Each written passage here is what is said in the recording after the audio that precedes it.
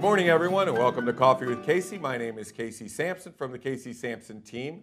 And with me today, I have Pam Mooney, one of the top producers from our team.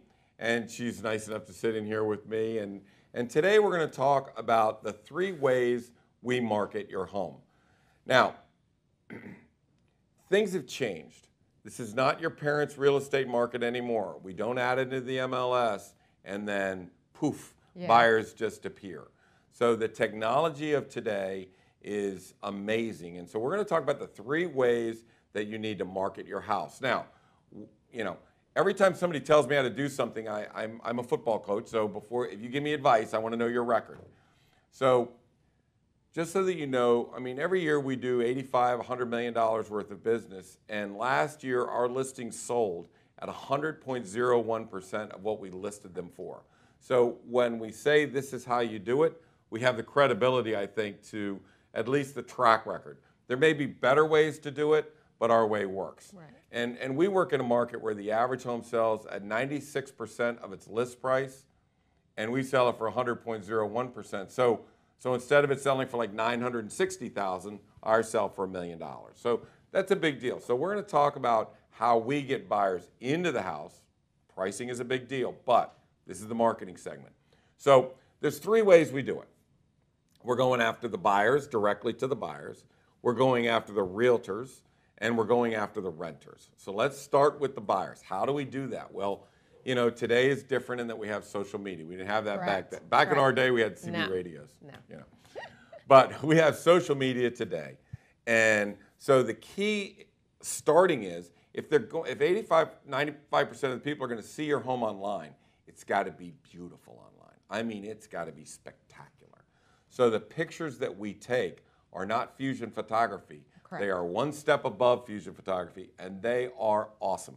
When we go to listing presentations, we say fusion, us, and you cannot believe how beautiful it is. So it's stunning with the pictures, and if you've ever seen any of our homes online, I mean, the websites are rather spectacular.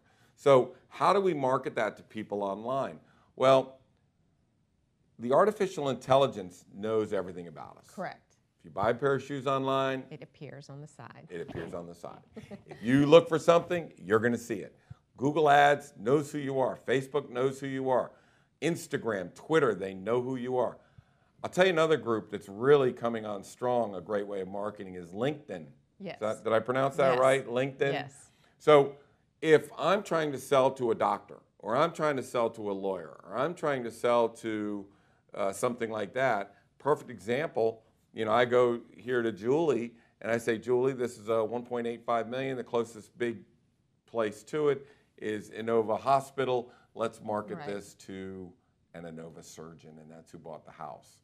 Now, we sold it for $1.885 million in a neighborhood that hadn't seen anything over $1.3 million since 2011. So those people aren't just walking around that neighborhood.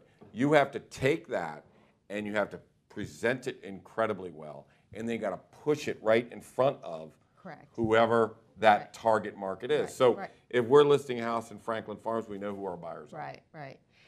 And a lot of listing appointments we go on, the homes are specific to a certain type of personality. I mean, we've done ones that are Mediterranean looking. We've done some that are for certain types of groups, and we know how to go out and find the group that best fits that home. And that's what I love about our job is finding the perfect home for somebody. Julie gets the award when I walked in, and I walked into the sellers, and the seller says, well, it's decorated for a Persian couple. Go find a Persian couple. And I went to Julie and I said, Julie, I need a Persian couple. It had been on the market for 264 days. There was marble everywhere, and it just the whole feel was different from how they did their home.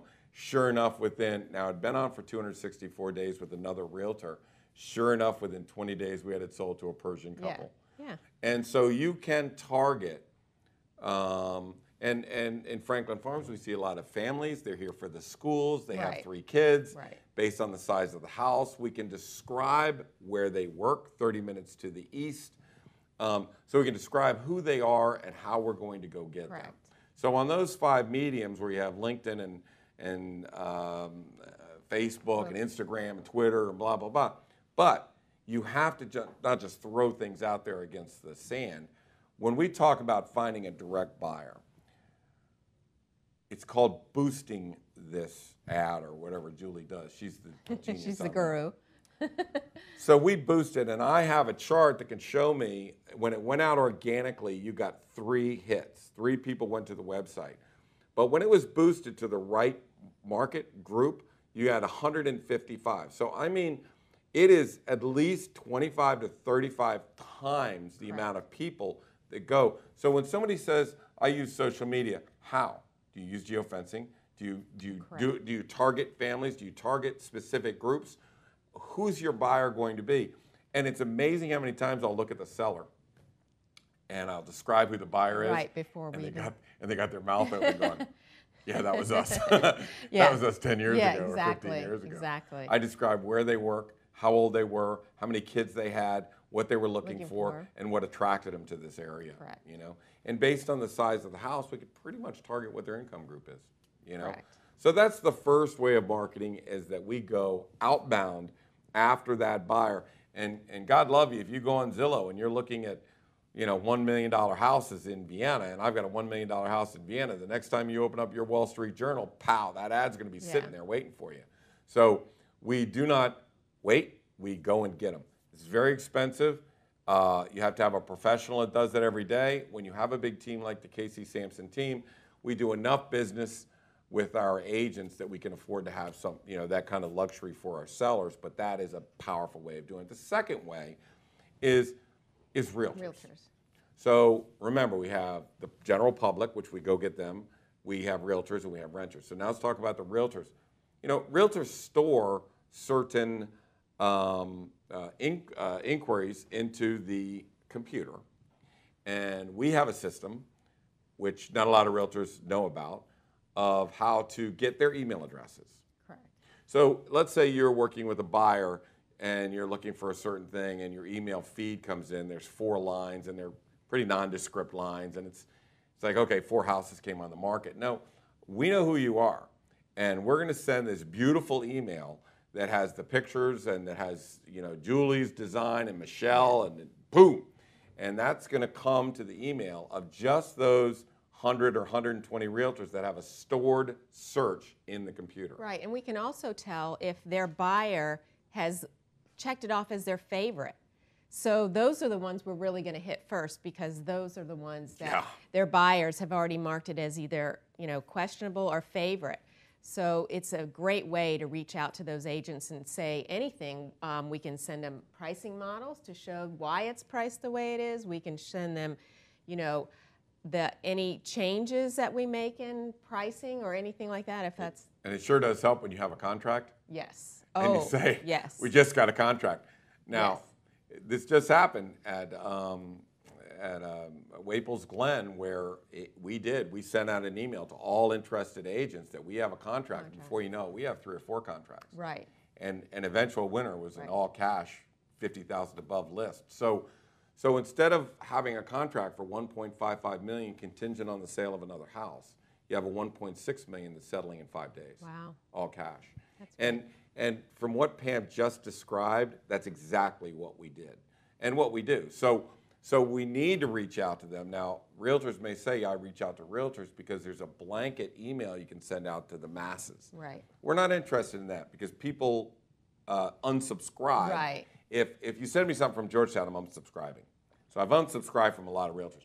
But if you work in this neighborhood, this area, whether you've got a stored search or not, you're going to hear from us, and you're going to need that beautiful email of a house in your own backyard that I know that you're an agent that work in.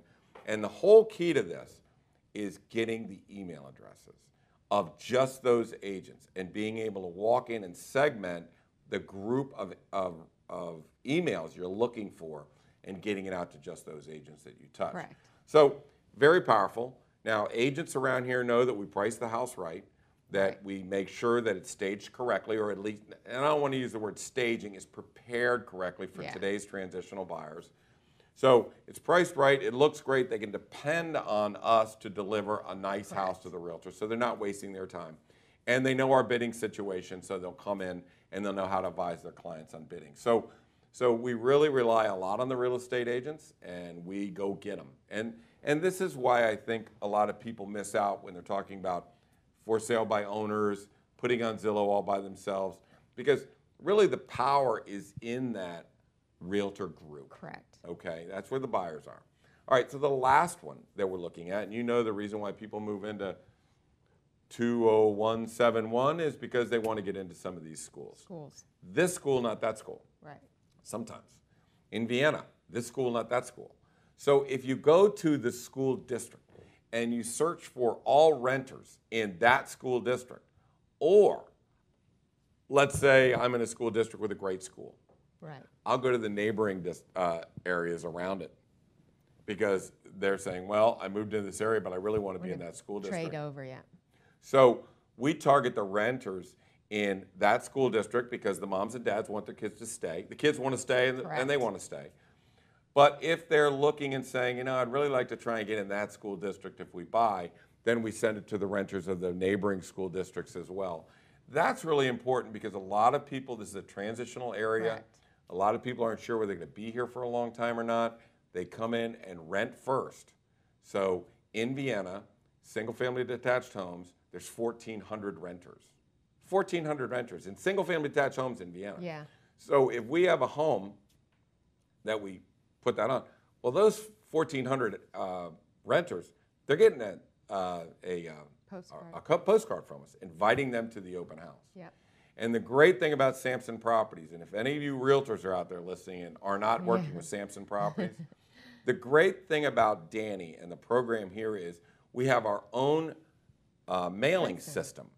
And so we will say, send this card to 1,400 people, and he sends it out at half price. First of all, the price is great, but he cuts it in half for the renters. So, you know, it's incredible that we can just send out efficiently and effectively 1,400 emails to renters that surround a listing, and it's not a huge amount of money, but it's an important amount of money because I think that hitting that as well. Yeah. So when we come in and we're marketing a home for sale, it's not putting in the MLS system anymore. It's certainly not putting it in a newspaper or a magazine.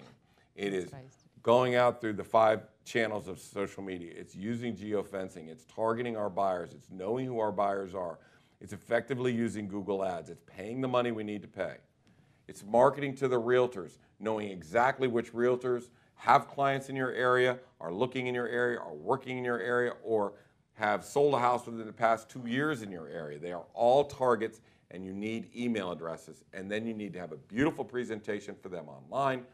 And then once they see that, they send it to their client. The client goes on, they put a heart on it, and then we track them the whole way. Correct. If you open that email 5 or 6 times, we know who you are. And that's telling me that you have an interest. Or if you've shared it, we see that. So Pam can get a report on these emails.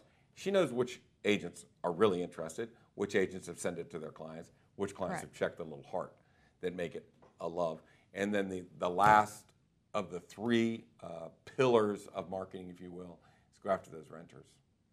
Those are ready-made buyers, man. Those are, I can't tell you how many times a person has bought our house that's been renting in the area, even in assisted living, or not assisted living. What do you call that? Extended living. The extended living. living. Corporate housing, they call it. Correct. But, you know, those are all target areas for us. So on every house we do, that is automatic. What happens is I list the house, I price the house, we come up with a marketing strategy, we identify the seller. Pam would work as an alt agent, and so would Billy or Pat or Kelly or Colby and Morgan. So the alt agents follow through and make sure all these details are done for every property so we get that done. So thanks for hanging out with us. That's how we market our houses. I'm Casey Samson from the Casey Samson Team. I'm with Pam Mooney, and you can reach Pam at pam@pammooney.com or your number. Or 703-307-6663. Or you can reach me at 703-508-2535, Casey@caseysamson.com. Thanks for joining us today. We'll see you next time.